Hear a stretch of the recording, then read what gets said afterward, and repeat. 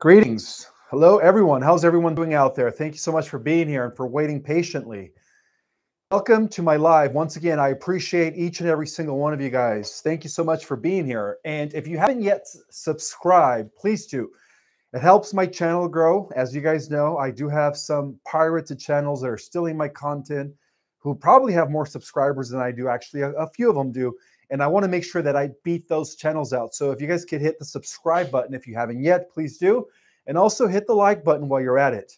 Now, tonight's topic, the Elohim.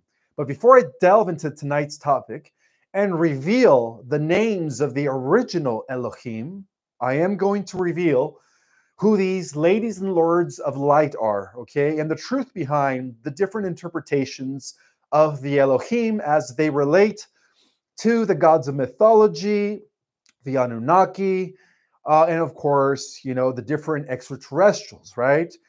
When you think of the term Elohim, you think of an angel, you think of a messenger, you think of a celestial being that is doing the work of the one creator. But, you know, there is a duality to everything. So just how we have benevolent, benign Elohims, or what we call, you know, celestials, we also have fallen celestials, or what we call fallen Elohims. And I'm going to share some deep information about the truth behind, you know, what the Elohim is all about. Now, before I do so, I wanted to remind you guys that I am going to be speaking at the Conscious Live Expo next month from the 10th to the 12th, but I'm actually going to be there on the 11th on Saturday from 10 in the morning to 11:30. I'm going to be doing a workshop there.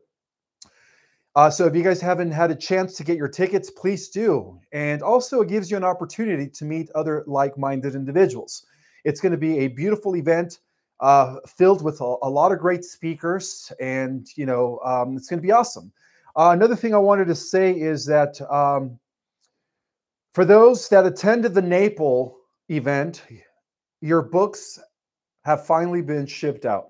So wait in the mail patiently for those books. I did sign them and I did put the date. And also for those that attended the Cape Canaveral over at Mel Carmen's place, I did send out the 20 audio, in which I promised for the first 20 people that signed up, you're going to get a free audio version of my book, Our Cosmic Origin.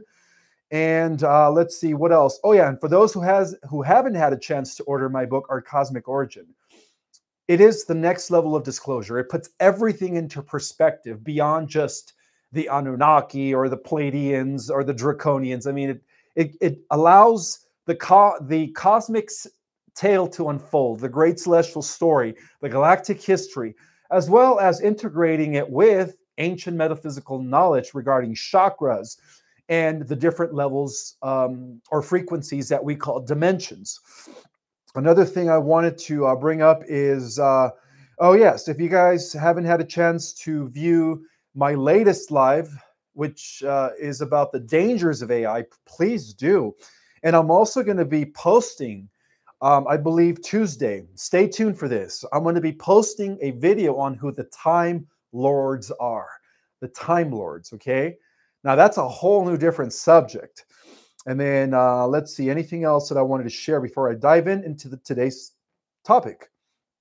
All right, so that is it for now. Now let me go ahead and give you a little background on the Elohim. Okay, so first of all, a lot of the people out there are making a connection between the Elohim and the Anunnaki, who are really the extraterrestrials of old, right? Camouflaged as the gods of mythology.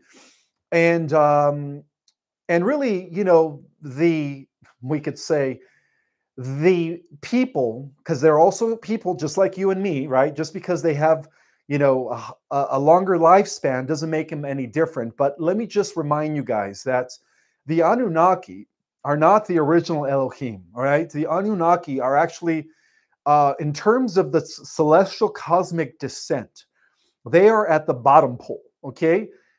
They are at the bottom pole. The real Elohim, I will actually reveal their names and their association with what is known as the 12 cosmic rays.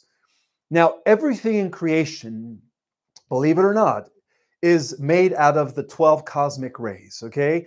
So when we think of the Elohim, we think of divine personalities who are administrators of the divine cosmic rays. And what they really are different fractals. They're the first broken off. If you think in terms of prime creator source being the source of all creation, the underlying God with the capital G, we could say that the Elohim is the first group in which prime creator source breaks off into the original 12. All right, the original 12. Now, before I get into revealing who the Elohim are, now bear in mind that we do live in a dualistic existence. So not all Elohim are evil. In fact, there is a distinction between the Elohim who remained loyal to the light, right? And those that rebelled against the one, right? So I'm going to start off by reading an article written by Michael S. Hazer. He explores, now this is based on the religious interpretation of Elohim. Before I get into the cosmic interpretation, let me read what he has together based on, of course, the religious text we call the Bible. I know many of us are non-religious, but this is how the religious people interpret the concept of the Elohim.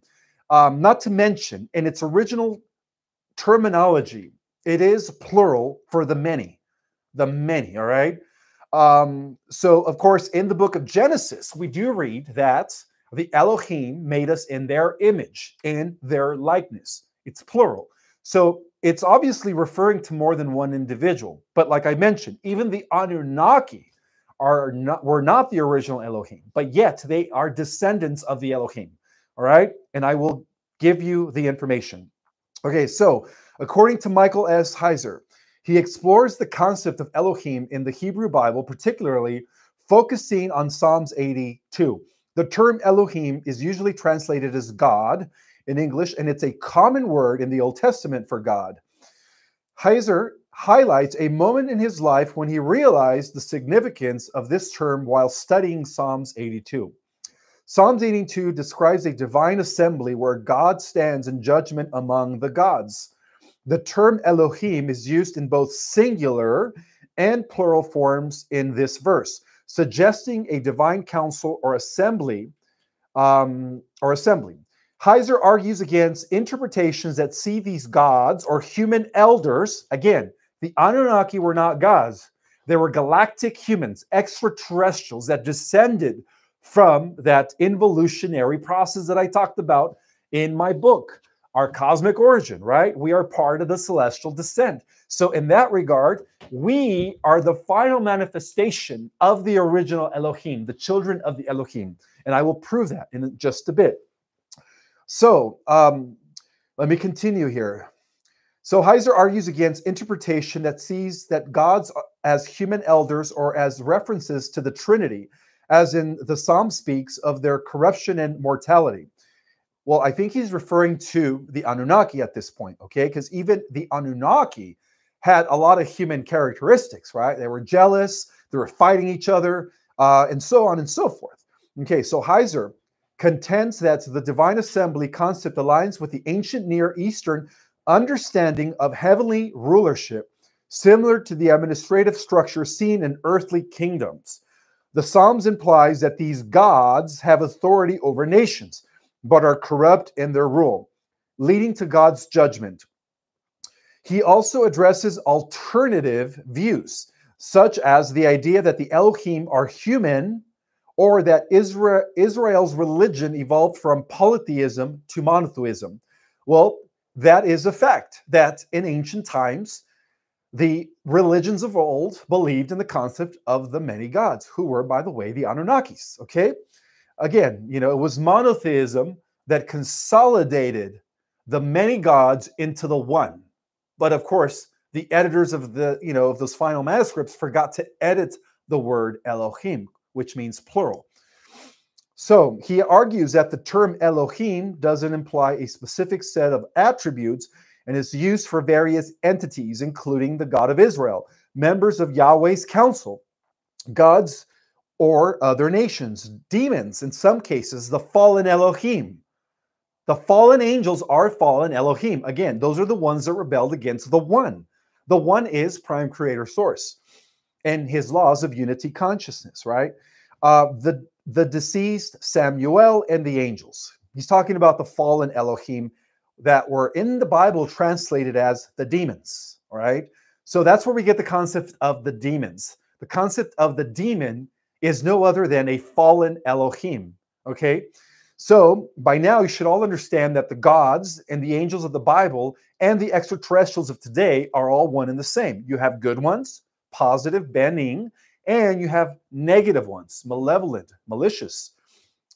So Hauser emphasizes the unique attributes of Yahweh, such as being all-powerful, sovereign over all the Elohim, the creator of the divine council members, and the only Elohim deserving worship. Of course, after reading my book, we've come to understand that it was Belial, the son of Enki, right? That consolidated all power unto himself as he wanted to become the supreme god of this world, Belial Baal, who, by the way, has been posing as Amun-Ra of Egypt. For those that have done their research, Amun-Ra was no other than Belial Baal, but not the real Ra, not the sun god Ra, which means the one. Of course, it's an attribute of prime creator source, right? Because the Elohim are the administrators of what? The cosmic rays. And where do the cosmic rays come from? They get funneled through our sun. So there is a distinction between Ra, the sun god of the original Egyptian text or terminology, and that of Amun-Ra, who was no other than Belial Baal when he took or usurped control of Egypt.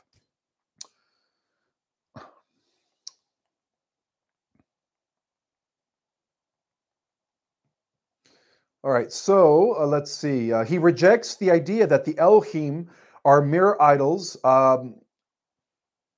clinched biblical references to them as real spiritual beings, including warnings against worshiping them.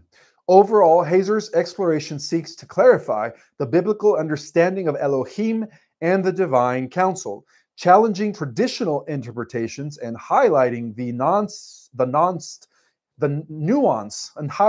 nuance use of the term in different contexts with the Hebrew Bible. Okay, now there is more. Now this is getting closer to the real characteristics and attributes of the Elohim, right? Those that decided to remain loyal to the one infinite creator, which, by the way, again, the original Elohim was when God, the omnipotent oversoul, which is again, prime creator source, first divided itself into 12 different aspects of itself, each aspect containing its own divine quality. But at the same time, each aspect was also known as a cosmic adept of one of the 12 cosmic rays. For those that understand the esoteric, mystical tradition, the 12 cosmic rays are administrated by 12 different beings. So let me go ahead and read this before I get to revealing who these names are of the original Elohim, okay? So what are the Elohim and what is their task? Elohim are powerful angelic beings. They arose directly out of divine power and represent a most pure and powerful form of divine principles. Elohim are powerful angelic beings which have been contributing to the process of creation by virtue of what? Of administrating the divine cosmic rays, okay? Ever since the beginning, ever since the first creation of the first universe. So they can be seen as forces of creation, right? As what? As forces of creations, which is what we are at the highest level of reality, our monadic self, right? The original 12 archetypes. So in that regard, we are also fractals of the Elohim, right? And I'll explain it in a bit. According to the holographic and holistic concept of reality, we are all integrated somehow. So they can be seen as forces of creation. Hence, they are also known as the creation angels and God's right hand. They arose directly out of divine power and represent a most pure and powerful form of divine principles. The greatest power of the Elohim and all the other angels is the power of love. Love is what glues everything in existence. It holds everything together. It is actually the underlying force of all creation and all subatomic and fundamental particles. right? Love. And so they can be seen as forces of creation. The greatest power of the Elohim and all the other angels is the power of love. The Elohim achieve their impacts via the color rays. Okay, now this is explaining it from an esoteric perspective, which belong to the creation rays. Remember, I was talking about how everything in creation is a intermixing and combination of 12 cosmic rays. Now 13, by the way, as we enter a new cycle. So they represent a divine principle.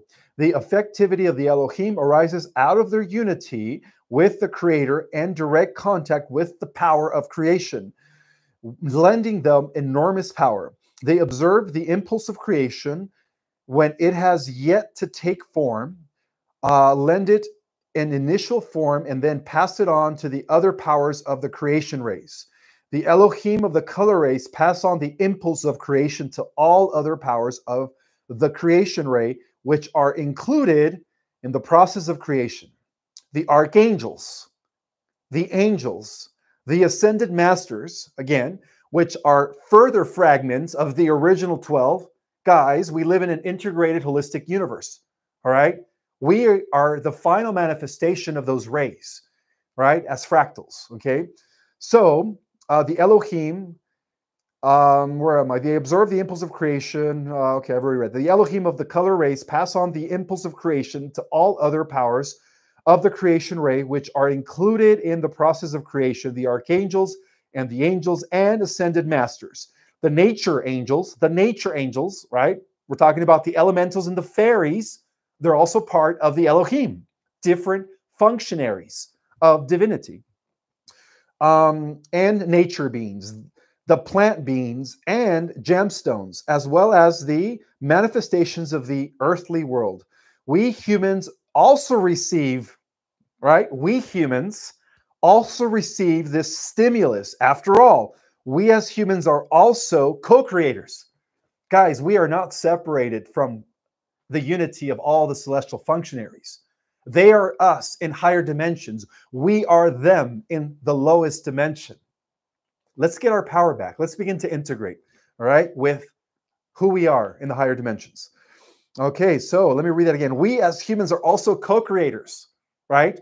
We are also, through our actions, thoughts, and motives, and frequencies, we are contributing to we are contributing these cosmic celestial rays, in other words, okay? Because those rays are also expressing themselves through us.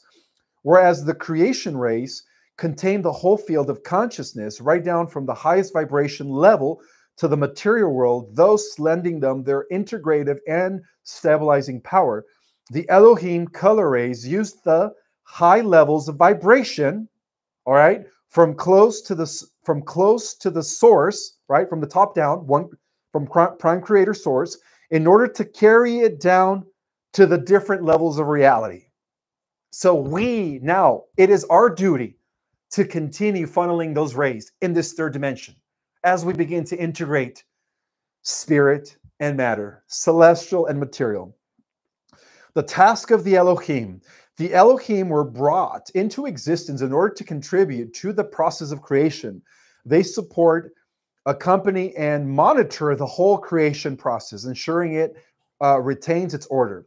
Their scope of action is not just on Earth, but in all the galaxies and all the universes. Elohim are angels of truth and clarity. They wield the sword of truth and fight for honesty and love on behalf of the one infinite creator.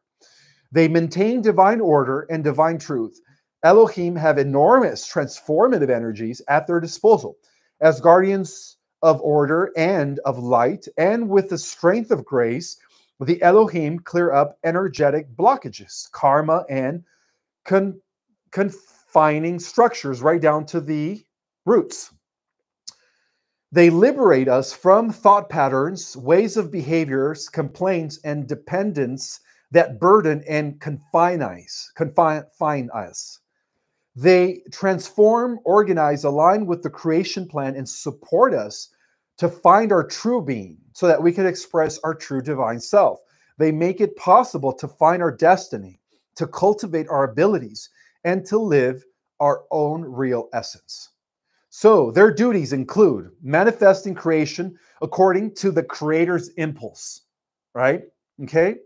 These are the Elohim that are not fallen. Again, guys, we have two types of Elohim. We have fallen Elohim, which are fallen angels, fallen celestials, right? Demonics, reptilians, whatever you want to call them. And then we have, righteous Elohim, or those that maintain the divine will of God, of the creation, which are the good guys, right? Okay, so Elohim are teachers for other beings involved in the creation plan. This means they are teachers to angels and to humans. Okay, so provide power. They also provide power, knowledge, and energy to other beings that contribute to the creation plan.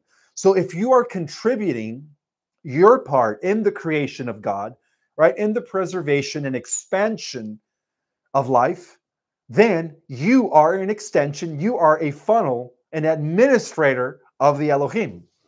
All right? This is the truth, guys. This is how we are all connected with these levels, these other celestials that are actually us in the higher levels of reality. So what do they look like? Well, the Elohim can adapt their appearance to any suitable state they want. But in essence, they are beings of light. Okay? That means they can take on a subtle, any size they want, any form, any appearance, in order to match the current planet or the current peoples in any situation. Humans can accept their help more easily if they do this. According to my perception, Elohim have no fixed shape, right? They're beings of light. They are neither females or males, but yet when they materialize a physical form, they are both, right? We have ladies and gentlemen as Elohim, right? Michael and Faith, right? Gabriel and Christine, right? Jesus and Mary. The list goes on. So let's see, where am I? So according to this perception, Elohim have no fixed shape since they are beings of pure light. And this is how we generally perceive them, as light form. We can recognize them because of their powerful radiance and vibration. Okay? Since Elohim are a type of angel, they also appear as wing beings, which we know, according, to modern revelations, that the reason why we see wings around angels is because that is their light body, right? They have a higher light quotient than us here in the third dimension. As we begin to activate our own light body, right, our Merkaba is going to give the appearance of wings, right? As we become physical angels, we are also going to be looking like wing people. Their wings are generally very large in order to give them their powerful appearance, which is really just the aura of the light body. However, they sometimes appear in other shapes, sounds, colors, or tones. So the meaning of the word Elohim, okay? The word Elohim comes from Hebrew. According to Bible research, the term Elohim originally seems to have come from the polytheistic world of Canaan, the promised land which the Hebrews migrated into around 1200 BC. The term was found on the Ugarit tablets of Mesopotamia. It appears in many places in the Tanakh, the Hebrew Bible, and is always used in the context of the creation God. For this reason, the term creator gods is sometimes found as a translation of Elohim, again, which means plural, the many. Elohim is plural form of El, Eloah, Eloha, Elohim, right? El, right? Think about it. Every archangel ends with the El, right? The name of God in Hebrew is El, Elion, El Shaddai, Mikael, Gabriel, Uriel. The list goes on, okay? Different functionaries of the one. The powerful one, the strong one, okay, so it can also be translated as the violent ones, or the ones who came from heaven. Okay, so according to this prefix, El, which means, in Semitic base form, it probably means the powerful ones, the shining ones, right? Again, the Anunnaki were also falling under this category. They were the shining ones because they still had an operative light body, all right? Let's see. Okay, so Mikael. I'm sorry, not Mikael. Where am I? Where am I? So some of the texts say that Elohim can send angels as messengers and that they were the ones who appointed the first prophets. According to AnthroWiki, according to AnthroWiki, 7 Elohim belong to the hierarchy of the spirits of form, and they are the creators of the earth. Okay, now let's get to some. Now I'm going to reveal who the name of the original 12 archetypes, all right, are. Are you guys ready for this one? Now, I believe for those that have read my book, I have revealed what, the names of the 12 adepts. But again, it's also important to remind you guys on this live that there are 12 names to the original 12 archetypes that broke off from Prime Creator Source. So they are the adepts of the 12 solar planes, the 12 cosmic rays of God, and here they are. The number 1 is Jasiam, also known as Jesus. Jesus is the adept of the first and greatest ray, the ray of love, and it's infused into all others. Okay, so this is the underlying ray. This ray holds and supplies all of God's essences, which is what? Pure unconditional love. The second ray is, one second, where is this at? So Jasiam is the first solar ray, the second ray. So the second ray goes to Lord Ithuriel. The third ray, one second. I think I have these. One second, let's see, 7, 6. Maybe they're not in order. One second, I'm trying to give you the names in order. So we have Jesus or Jesias. Anyways, the second adept of the second Lord arrayed is Lord, I believe is Lord Amenha. And then comes Lord Ithuriel. Lord Ithuriel, again, they also have a divine counterpart. So it's both female and male, okay? Lord Ithuriel is the third ray controlling the Lord of known as the Archangel Uriel, the Christic ray that represents the green ray of nature growth, the little people or fairies that originated in this light frequency. So he's also known as the third third solar plane of Lord Ithuriel. And religious lore, he's known as Archangel Uriel. Okay, and then we have the fifth. I guess it's not giving me all the names in order, but I do reveal those in my book, by the way. So we also have Lord McKimsey. Lord McKimsey, who incarnated as Buddha, is Lord of the fifth ray, controlling the golden ray of creativity, aka the Shinno ray. And then he's also known as the Lord of the fifth solar plane, Lord. And then finally we have the Lord of the sixth solar plane, Lord as known. Sorry, guys. I don't think I have all the 12 here. I think there's just a few of them are missing. But if you guys really want to know who the names of the original 12 archetypes are, read it in my book. I believe it's in chapter 6. So the fifth solar plane is Lord Makimsi, which is, again, he was incarnated as Buddha. And then we also have Lord Ahura. He's known as the Lord of the seventh ray, who was incarnated as King Arthur. The seventh ray is controlled by Lord Ahura, the Julia ray, the amethyst ray of perfume. He's also the Lord of the seventh solar plane. And then, of course, we have, I guess it's missing a few of the lords. I apologize for that. And ladies, lords and ladies, because they also have their divine counterpart. So the next one is Lord Anata. Lord Anata came and incarnated as Pharaoh Akhenaten Moses. He's in charge of the ninth ray and is controlled by Lord Anata, it's also known as the Motsum ray of magnetism, heat, and electricity. And then we also have the ninth solar plane, or Lord, known as Anata, who is Akhenaten. Okay, and then we also have the box solar plane, which is Lord Asarahayel, Archangel Azrael. The 11th ray is Lord, again, Archangel Azrael. which is in charge of the dark green ray that administrates art, music, and anything that has to do with creativity in the arts. And then, of course, we have the 11th solar plane, Lord Azrahiel, Archangel Azrael. And then we have,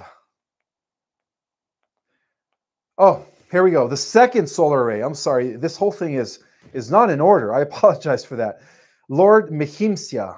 He's after Jesus. Lord Mehimsia is in charge of the second solar ray, which is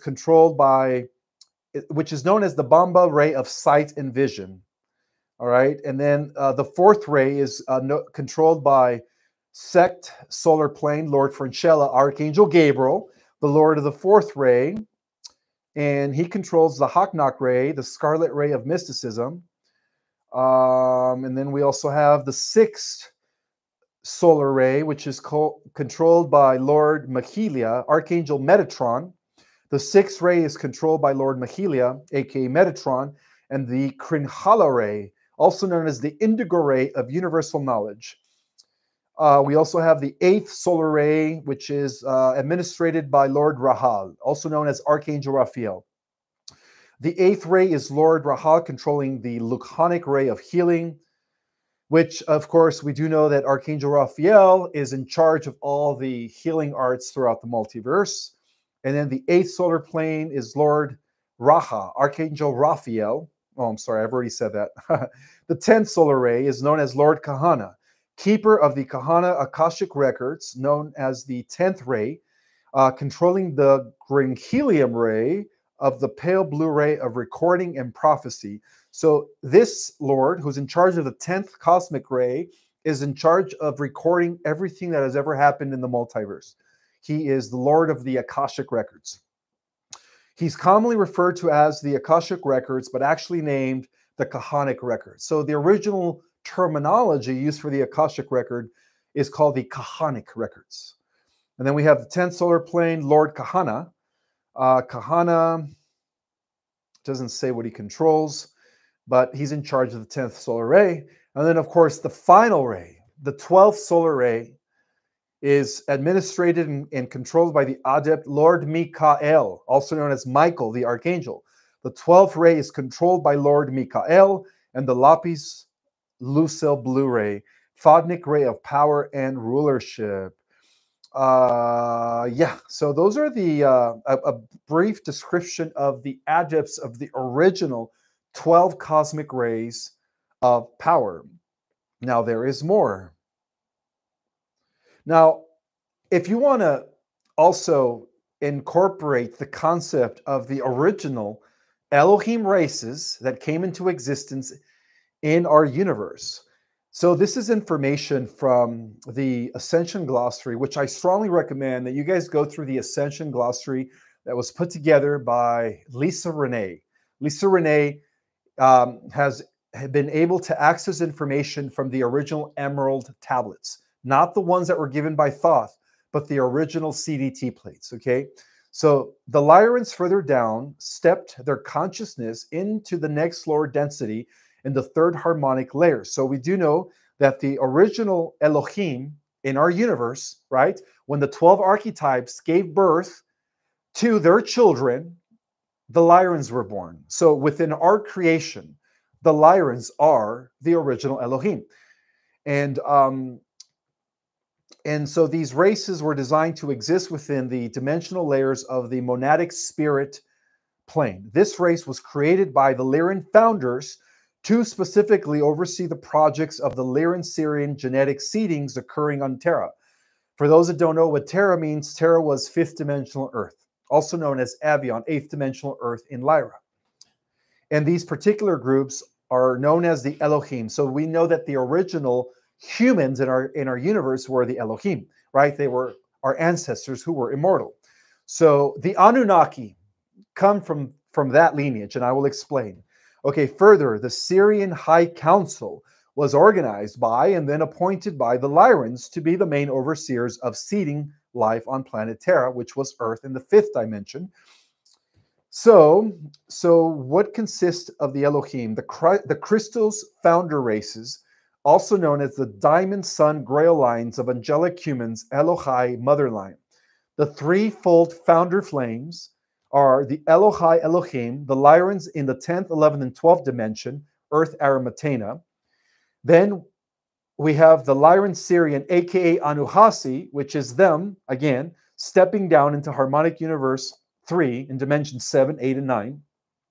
And then we have the Syrian Ozirites from Sirius B, stepping down into harmonic universe 2, dimensions 4, 5, and 6. And then finally, we are their creation. So the Anunnaki didn't make us. We are the fourth in the line of, again, from the top down, we are part of the Oraphim race. So our genetic progenitors were the Syrian Ozirites from Sirius B, right? And the Anuhasi, the Lyran Syrians, also known as the Tall Whites. Those are our progenitors, right? The original Elohim. So we are known as the Oraphim, right? The original Earth Terrans. Now, the original, so according to this, some of the Elohim groups digressed into the control of the alien hybridization agendas with the invading negative alien groups of Belial, Baal, entities, and Thothean Luciferians, and became integrated with the fallen AI hybridized entities that served the Luciferian covenant. All right, so we do know that the Elohim in Lyra that defected from the original plan that joined the Luciferian were what? Were part of the hybridization program that incorporated artificial intelligence. So this is where we get the term AI being the ultimate Luciferianism in the cosmos. Okay, so the Elohim references that are made in the Torah, the Talmudic literature, or in the esoteric Kabbalah, teachings in the Jewish religions, are sourced from the fallen Elohim hybrids integrating with Belial, Baal, and Luciferian factions that gave us the artificial tree of life, teachings to the Semitic races in the Middle East. This was information warfare in order to confound the original angelic human language, to suppress the solar feminine, the solar divine feminine, which they did, and replace the original cosmic Christos teachings that were being protected by the remaining Hyperboreans that came to Earth after the Gaian Wars. The remaining Hyperboreans that came to the planet Earth to serve the Christos mission are the Celtic Druid Grail bloodlines, or the Celtic Essenes. They were hunted down and massacred by these fallen Elohim of the Belial group, Luciferian AI branch, in order for them to act as the imposters, overlords of the so-called chosen people, the God of Israel, again, which was inverted by Belial Baal, who was the God of Babylon, okay? To oversee the seeding and indoctrination of this new antichrist alien religion, okay? So we also know that the original Elohim were also known as the Blu-ray Elohim, okay? The Blu-ray Elohim, which are serving the Emerald Order, and I've already mentioned that. Let's see, anything else? Okay, so, God, I've been speaking for about 45 minutes. So with that in mind, yeah, this is, there's a lot of controversy surrounding the subject matter of the Elohim, but from everything that I've gathered, guys, and everything that I've studied, I strongly believe that you have good Elohim and then you have negative Elohim, all right? Hence the fallen angels. So the Anunnaki were part of the genetic hybridization program. So we do know that a faction of the Anunnaki were infiltrated by AI in Sirius, and that was known as the Syrian Rebellion, right? They were rebelling against the original Syrian Ozirites, who are the original Elohim, and the Anuhasi race, right, where the original bloodline, for those that watched The Truth About the Anunnaki, that was the original bloodline that brought the Holy Grail to our planet. Now, defectors of that were no other than what? The Draco that infiltrated the Anunnaki in ancient times, various times, even before Enki. There were about 2 attempts before Enki to infiltrate and corrupt the original Elohai Elohim Blue Azurite lineage, Anuhasi, the Lyran-Syrian program that reached our world in ancient times. Okay, so that's why we hear about these, aerial wars that took place in the Rig Vedas, in the they were known as the Vimanas. Well, why do you think these aerial wars took place? Because they were fought by the fallen Anunnaki that were siding with the rebels of Sirius who joined the Belial factions, right? Marduk Baal is Belial, the son of Enki. They were fighting to usurp control of our planet. So not all the Elohim are evil. If that were the case, guys, we would all be enslaved by now, all right? Now, another thing I wanted to point out is that everything in existence is integrated, is holistic. So the Elohim, the original 12 archetypes, exist within us, right? We carry their genetic blueprint, all right? So we have to move that forward as we align with our own divinity, all right? So we are co-creators with Prime Creator Source, right? We are the descendants, the Oraphim, the original angelic humans, the original Terrans that Enki downgraded. So as we become activated, all of these powers and all these abilities are going to come online again. And when that happens, guys, we are going to be super powerful. And that's why I don't believe with merging with AI. Okay, AI is a trap. It's part of the inorganic AI time loops. Again, that's the reason why many civilizations failed throughout the multiverse, and why some of the Lyrans fell, and why the Draconians were hijacked in the 11th creation. All right, with that in mind, I'm going to go ahead and I'm going to take some questions from the audience. Thank you so much for being here, guys. I appreciate your time. And I do have a few super chats. So I'm going to go ahead and start with Diana Davis. Thank you so much, sister, for the wonderful super chat and for the little hippopotamus there. Cute. I also want to welcome Ricky Lee. Thank you, Ricky Lee, for the super chat. Conscious Live Expo, yes, February 9th to 12th, but I'm only going to be there on the 11th. My presentation is from 10 to 11:30 in the Rabbit Hole Room. Now, I'm also going to be speaking in the Ascension panel. I was trying to get on the AI panel, but they said it was too late for me to be on the AI panel. So I don't know when the Ascension panel is going to be. I think that's going to be Sunday or maybe even Saturday in the evening. So I'm only going to be there for my presentation and for the AI panel. I'm not going to have a booth there this time, all right? So if you guys want to meet me, make sure you guys go there during those times. Saturday from 10 to 11:30. I might hang out for a book signing after my presentation, but other than that, I'm not going to be hanging out there all day long. I have work to do. Let's see. I'm going to take just random questions, okay, from the chat.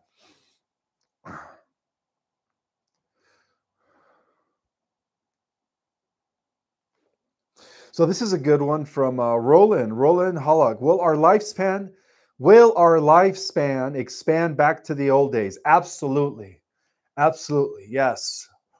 When we were, again, guys, as our ancestors, the Oraphim race, right, which were 4 generations after the Lyrans, the original Lyrans, right, we were immortal. We lived, I think, after a few downgrades, our lifespan started to decrease. So we went from being immortal to living for a few 100,000 years to eventually living for 1,000 years, and then 900, 600, I mean, when you read the Old Testament and you read about these figures in the Bible, Abraham lived to be what, 300-400 years? Noah lived to be 600 years or even 900 years. It's all there.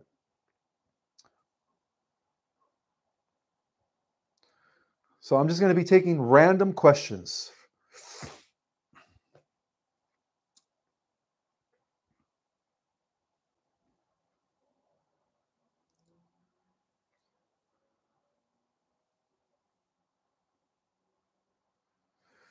Somebody's asking that me and Cliff High should compare notes. I don't know Cliff High.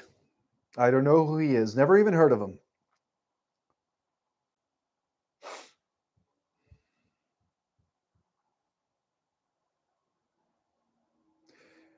Bellaby says, we are the observers watching this unfold. Well, not only are we co-creating our reality, but yes, we're also observing it. See, that's why I've always believed that the creator and the creation are all one and the same. For those that say that the creator of our universe or this simulation is outside, that is incorrect. We live in a participatory universe, right? Where as we experience life, as we make choices, we contribute to the expansion of the universe. The past and the future are both affecting each other and everything in between, right? It's all happening at once when you really think about it. There is no linear time.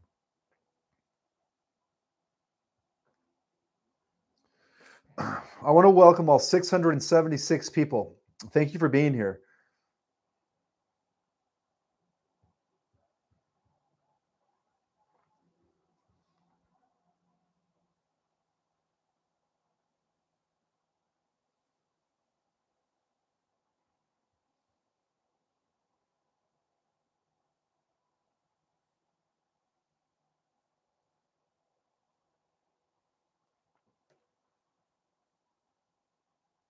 Yes, there is duality in everything. Um, not all the Elohim are evil, and not all the Elohim are good.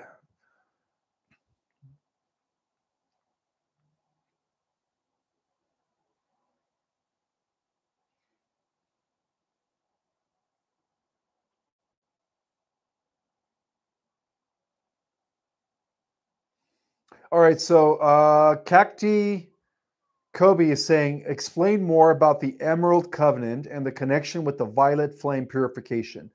Well, the violet flame is the seventh ray, right? And we know that um, Saint Germain is the adept. Again, he's part of the Elohim. He's a lower, a step down version of the original Elohim. And we do know that all of those that are aiding life and light are all working for the Emerald Covenant, which is also known as the Covenant and Seal of Palador. Those are the forces of light, guys, that are operating on every level of reality and in every universe. Carol, thank you so much for your super chat and for the number 3. Is that 3 for Trinity? I love it. On a podcast, this lady had a very bad NDE experience. NDE, and found out that 3 out of 10 people have bad near-death experiences. Did they manifest with their thoughts? And if they did not come back, wait, hold on. Did they manifest that with their thoughts? Perhaps. How can I say it? A near-death experience. I mean, that's another subject right there. People have good experiences and bad experiences, but again, a lot of it is determined by their beliefs, by what they deeply believe. Of course, the next part of your question is, did they come back? Would they be stuck in that? Wait, I don't understand your question. Let me see. 3 people out of 10 have had bad near-death experiences. Do they manifest that with their thoughts? You mean with their thoughts, okay? And if they did not come back, would they be stuck in that? No, not at all. I think, to have a near-death experience, right, you have to come back. Otherwise, you just pass on. It's just a transition. You just move on to the next level. That's not my expertise. I am not one to, go deep into the subject of near-death experiences, even though I've died 3 times. But in my experiences, I was hovering over my body and I was seeing my body from above. All right, Ricky Lee, thank you so much for your donation. He says, Ishmael brother, will all of our 12 or more DNA strands be activated in the 5th density or just a few more? Well, if we shift into the 5th density, you're going to have at least 12 strands of DNA. If you go into the 6th density, you're going to have more. 7th, 8th, 9th density, 24 strands. 10, 11, and 12 densities, 36 to 48 strands. But for the Earth terrans that are going to the 4th density, they're going to be operating with 4 or 5 strands, or even maybe 6. And then, of course, we're going to be their teachers in the new Terra Earth.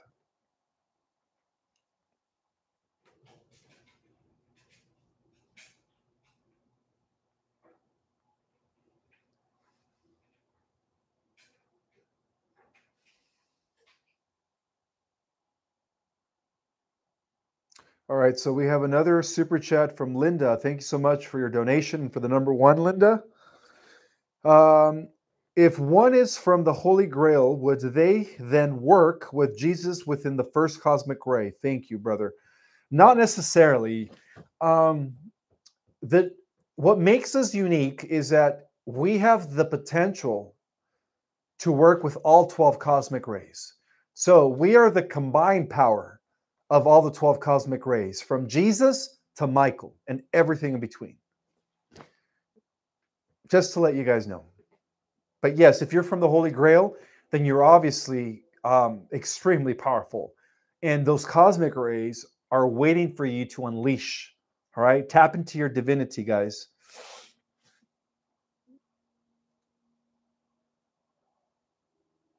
And then we have another super chat from Cosmic Goddess. Thank you for your super chat. Hi, Ishmael. If Solar Flash destroys AI, how will they have a dystopian timeline with AI? That's a very good question. Well, they're going to create their own version through 5G, through CERN, through the World Sentient Simulator. They are creating their own version through the metaverse, through this digital reality that is carbon copying our reality and throwing it into a further digital matrix. So that timeline is going to exist in a parallel reality. So we're going to be separate from that. When the solar flash takes place, all of that's going to cease to exist in our reality. All right. But for those that are integrating with AI, for those that are falling into the trap of transhumanism, unfortunately, they're going to go into that dystopian timeline that is currently being created by the AI. Because the AI knows. The AI is intelligent. Again, the AI knows that this bifurcation of timelines is coming. So the AI is trying to take as many people as possible on their timeline. Okay? But at the end of the millennium, we do clash with those timelines. And then the second part of your question is, and why at the end of the millennium? I guess I jumped the gun. Do we have final battle with AI if solar flash destroys it? Well, what's going to happen is AI is going to be destroyed in the positive timeline, but it's going to continue existing in a different timeline. And at the end of the millennium, we're going to have to deal with that timeline. And that's when we're going to be using, some of us are going to be using 100%, our full abilities, our full power. So, and by the way, we do win that war. we have already won that war. That's why we're still here. But again, we're also going to be dealing with Enki's drone Draco super soldiers that he created in the last 3 or 4 years. We're also going to be dealing with the AI God and the Omega verse, which is his version of the multiverse that is inhabited by only, cybernetic mechanical beings. So we still have to destroy that phantom matrix, because that phantom matrix is a parasite to our living cosmic organic multiverse. So that's going to be the final battle that's going to usher in a whole new era in cosmos.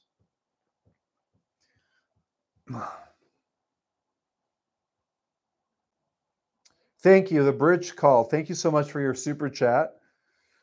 And then we also have one from my sister, Irina Feiner. Thank you so much for your super chat. Dearest Ishmael, very happy new year filled with beautiful miracles and blessings. A lot of love and appreciation for you are. Oh, thank you, sister. Likewise. A lot of love and appreciation for each and every single one of you. Thank you so much. And then we also have another super chat from Isis. I love the name Isis. Another Egyptian representation of the divine feminine, right? The goddess energy of Egypt, Isis. Can you explain more about Akhenaten and the Elohim?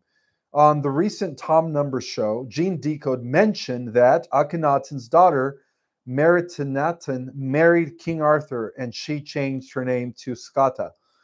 Now, that could be true because, as I revealed, one of the cosmic adepts was incarnated as Akhenaten Moses, right? And he was one of the 12 Elohims. And another one was no other than King Arthur. So this makes a lot of sense. So Akhenaten was no other than Moses, okay? Moses was part of the original bloodline from the Anuhasi that stemmed from Zeus, by the way, Enlil Zeus. And he infiltrated Egypt, by the way. That's why they wanted to kill him. See, when you think of the stories of Zeus, Zeus was put in a basket. He was hidden from his father, who was eating all his children, right? Zeus was put into a basket, right? He was put into a basket in order to hide him. And then later he was raised separately to then come back and overthrow the Titans. Well, that story repeats with Moses and others as well. But Moses and Zeus have the same similar story. They were both preserved in a basket, put in a river to, in order to be raised by whoever found him, right? So that he could one day grow up and overthrow the tyranny of Ramses, who, of course, we know comes from the Marduk, Belial, Baal, Nabu lineage of Babylon. For those that have read my book, I see that a lot of you haven't yet read my book. Please do. A lot of your questions are answered in my book, Our Cosmic Origin. Let's see, any more questions? Oh, yeah. So, yes, I wouldn't be surprised if Akhenaten married King Arthur or was married to the daughter of King Arthur. That makes a lot of sense, right? They come from the Holy Grail, so they have to maintain and preserve that bloodline as pure as possible. Linda, thank you so much for your number one, for your donation, sister. If one is from the Holy Grail, would then work. Okay, so I've already answered that. Let's see. Any new questions? Any new questions? I guess that's it. So I'm just going to randomly pick from the. Oh, there we go. Another super chat. So if you guys, give me a super chat, obviously I'm going to answer that first. But just to let everyone know. So Michael Butler wants to know, thank you so much for the super chat, brother. Are there reptoids among us as humans and conscious that they are reptoids and up to no good? Absolutely. Absolutely. Besides the Cabal families, I would say that there is at least 15 to 20% of the human population that are human reptoids, right? They're shapeshifters. So yeah, that is true. And of course, we do know that a lot of them went into the underground, right? Explaining Antarctica. Antarctica has been the primary refuge spot for these reptoids. Excuse me.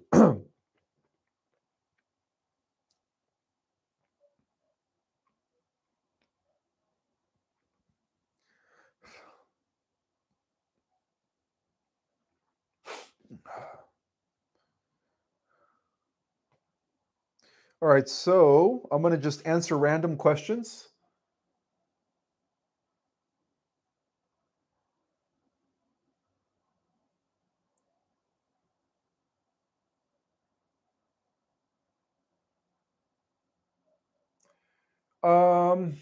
No, I've never heard of The Damned. Is that a movie? Chad Powling is asking if I've heard of The Damned. Never have. Sounds like a vampire movie.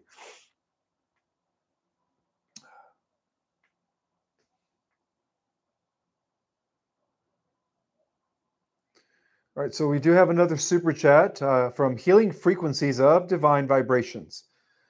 Anunnaki, is Jupiter Ascending movie true?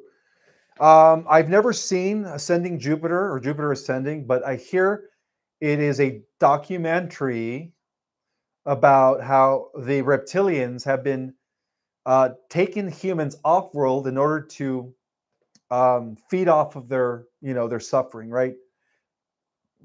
LOOSH. That's all I'm going to say. So I've never seen the movie, but a lot of people have watched it and said that it actually unveils the truth about the what the reptilians have been doing here in our planet. So that's a very good one to see. I guess I should watch it.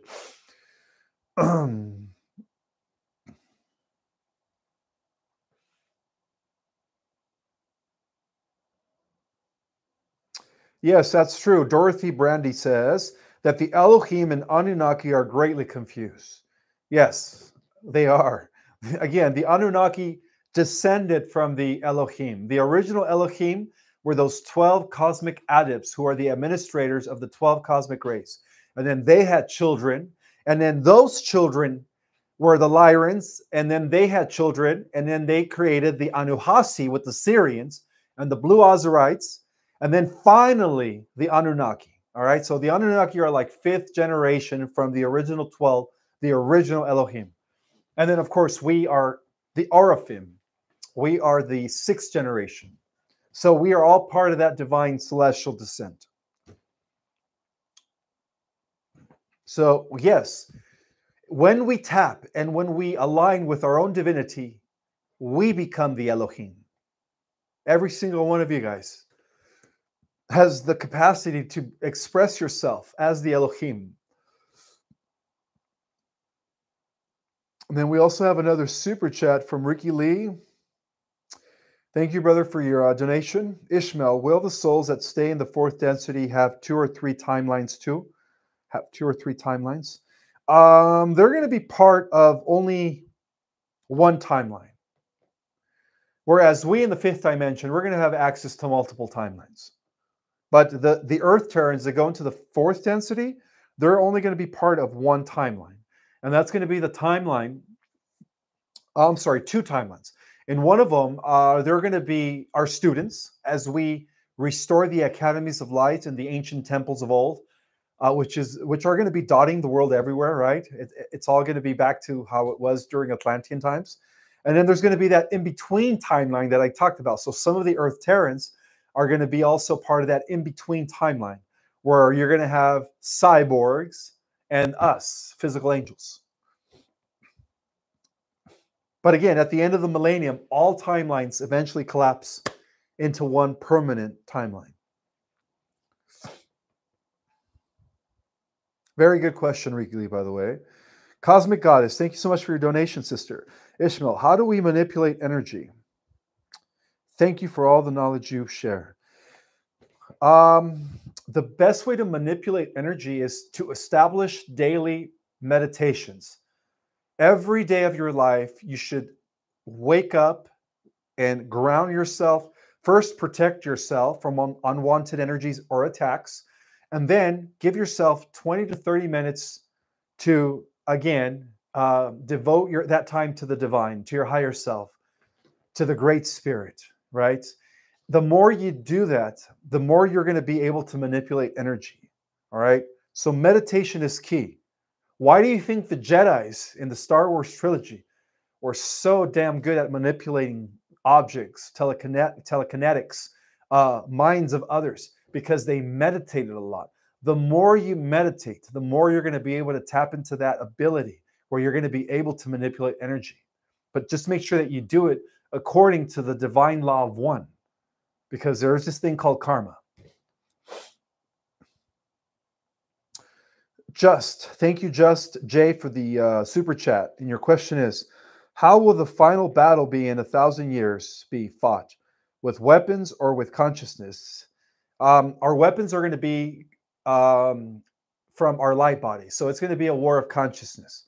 So it's going to be like us using our abilities like X-Men, but on steroids, more like Lucy.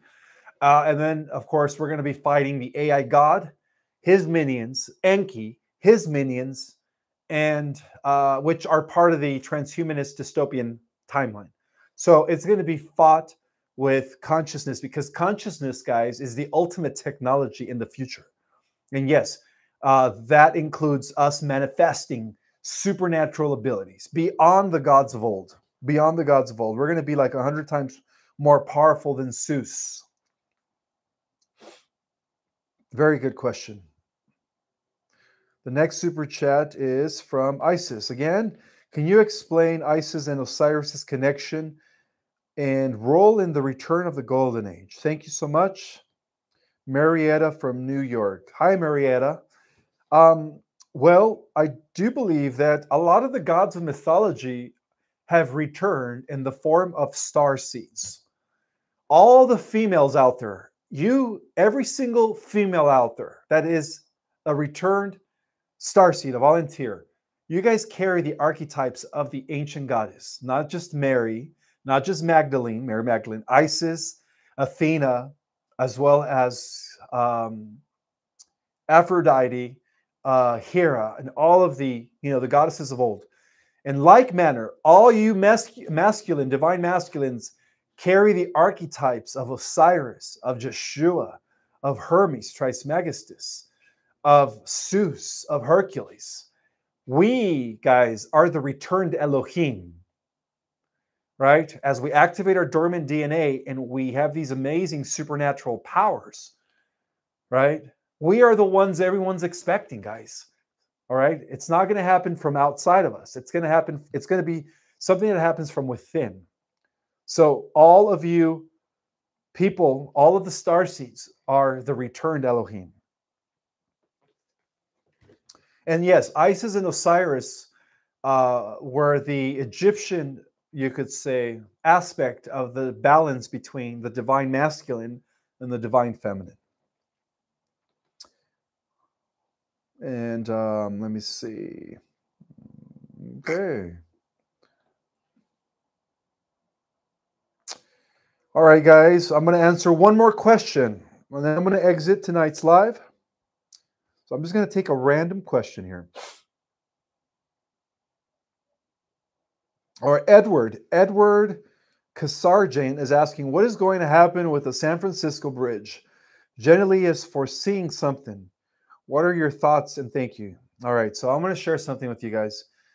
So the Earth is going through a purification process. That's why I strongly believe that the solar flash is near. Each time the Earth goes through a purging, we could say that there are natural volcanoes that are going off everywhere. So I don't know if you guys have noticed, but in Central California and parts of Northern California, there's been semi-tsunamis, right, coming into the inlands. That's because volcanoes are ready to erupt, and some of them have already erupted in the Pacific Ocean, inside the ocean. So we have to be careful. We have to. The best thing to do is to what? Meditate. Get in alignment with your higher self. So when the earth changes take place, you will know where to go. All right, you will know where to go. For those that are living in the coastlines, and I strongly believe that. Because of the fact that we are the most important planet right now, and that everyone is working, and what I mean by everyone is all the interdimensionals, including Prime Creator and everything in between, is working for a steady and smooth transition into the new Earth. I do believe that the Earth changes are only going to be felt by the wicked, not us, right? We're not going to experience any tsunamis or earthquakes. There is going to be a translation taking place very soon that is going to open up the gates for the Terra Earth, and the just will walk through while the wicked are left behind.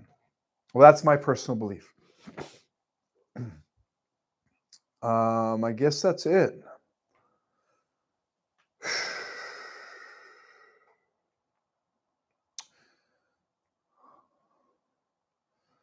Alrighty, guys. I just wanted to thank everyone for being here on today's live. Thank you so much, and please don't forget to subscribe, press the like button, and share this video so that my channel can continue growing. Again, I am competing with my pirate channels, and one of them is up to 53,000 subscribers. So I just want to make sure that I get to 100,000 first before he does. Otherwise, I get taken out. So if you guys could help me and share this video with as many people as possible, and don't forget to subscribe. And yeah, that's it. We will see you Monday. What's today? Saturday, Sunday, Monday. No, we will see you Tuesday night, all right? Because Monday is New Year's Day.